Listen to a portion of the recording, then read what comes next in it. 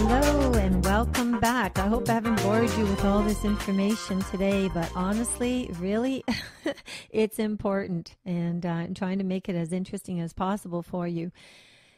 You are listening to Linda Pinizzotto, the condo expert on the Hayes FM.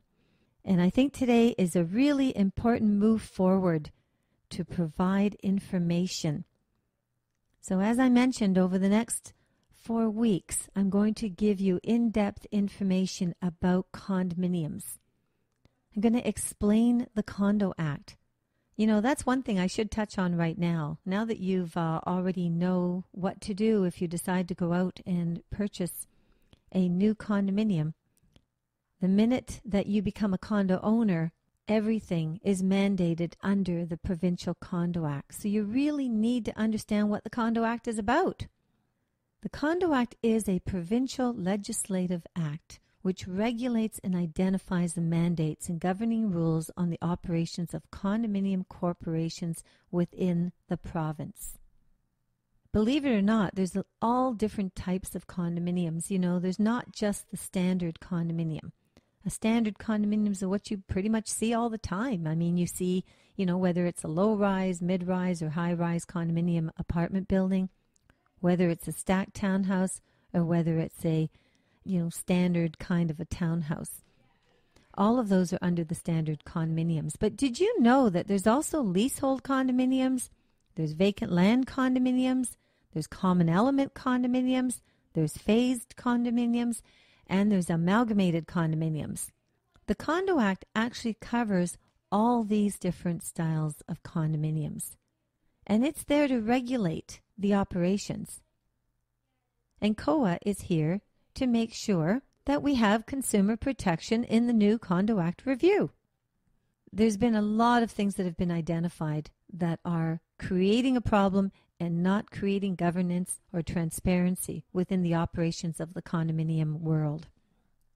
If I was to go through the different statements now of you know, we get a number of complaints that come through on a daily basis from condominium owners, just basically across Ontario. And I am floored with some of the problems that are existing.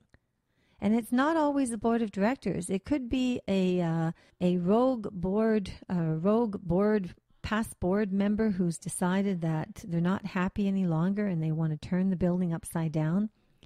It could be from a condo owner that just has a chip on his back and he or she is just trying to cause problems. So you as a condo owner, what do? Do you just turn your head and ignore it all? You know, it may just fester and get worse.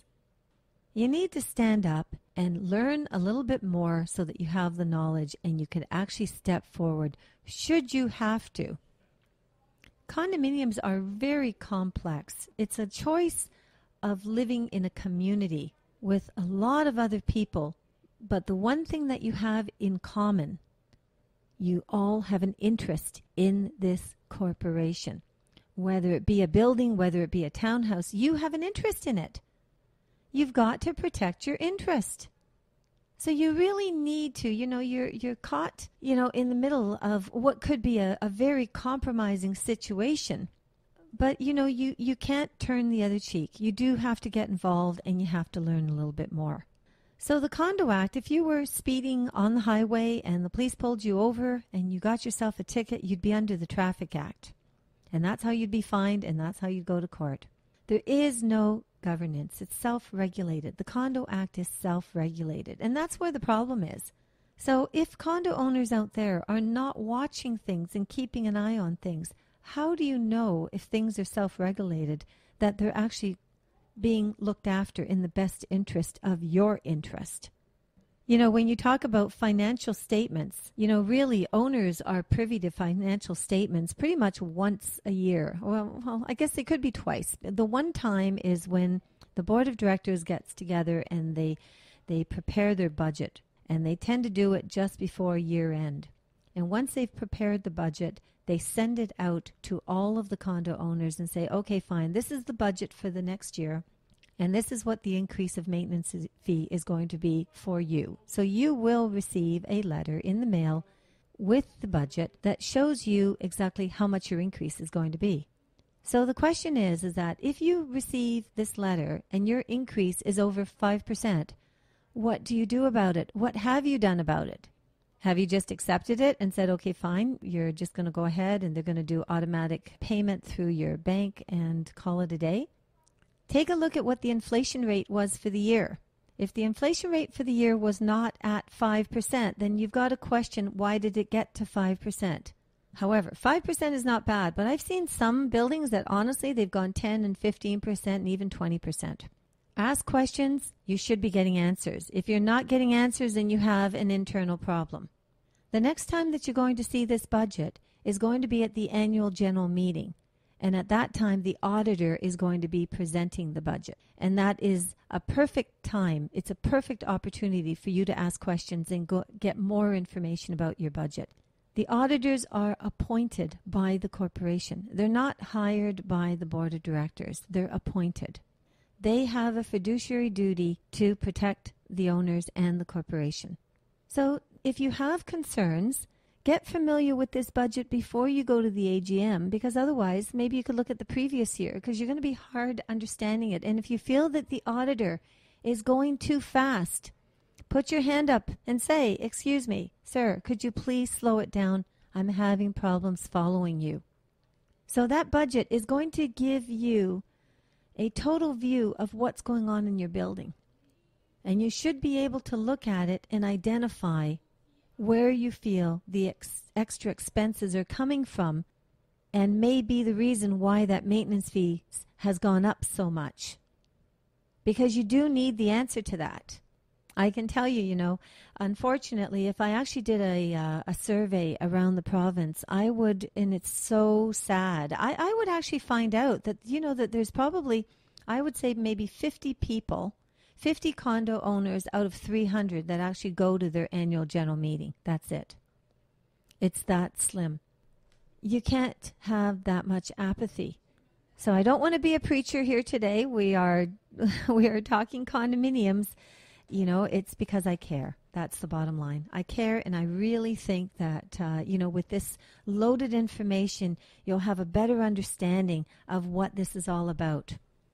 And you'll have a better understanding and feel a lot more confident when you step forward and you ask questions, because you've listened to the condo expert here at the Hayes, and you've been able to stream together all this information, whether it's coming from a guest speaker or whether it's just coming from myself over these next 5 weeks. But at least you've got some details. And then you also have a reference. You can go to the Condo Owners Association website and you can find everything that you want to. You can even listen to videos. The videos will tell you what the concerns are. We'll be doing a series of more videos to just identify some more items that you might want to consider. So did you know that right now, over half of the construction in Ontario is condominiums? Did you realize that? It's pretty amazing, isn't it? If I go back in time, I remember back in the late 70s, condominiums were not that popular. But today it's a whole different ball of wax, and it's a necessity. So that is probably one of the big reasons why our government stepped forward and recognized that the Condo Act needs to be changed. You're listening to Linda Pinizzotto at the Hayes FM. It's the Condo Expert. I've really enjoyed chatting with you today. Hang tight and I'll be right back. Linda Pinizzotto. She's not your typical realtor. She's your real estate counselor, teacher, and advisor. Whether it's a house, townhome, or condo, when you're ready, she's your negotiator. With 34 years of experience, Linda guarantees that you have the real estate knowledge you need to make the right decisions. Call Linda Pinizzotto at Sutton Group Quantum Realty, 416-561-7373, or visit her at lindapinizzotto.com. And thank you so much for joining me.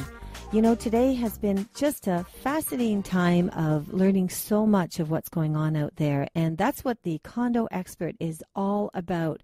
I'll hit so many different issues. You'll notice them on iTunes and on podcast. Reporting here from the Hayes FM, You have been listening to Linda Pinizzotto of the Condo Expert. Now, also remember, register yourself. If you're a condo owner or condo buyer, register at www.coaontario.com. And also, if you've got questions, whether they're real estate related or condominium or property values, this and that, I wouldn't have the information I have had I not had the experience that I've received, and I certainly wouldn't have been able to start the Condo Owners Association without having this kind of a background. So contact me at Linda Pinizzotto, Pinizzotto, at coaontario.com or linda@lindapinizzotto.com. Until the next time, have a fantastic day, and thank you so much for tuning in.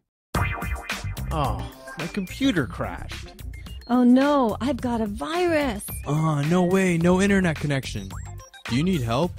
Call IT Mayday, 647-977-7113. itmayday.com.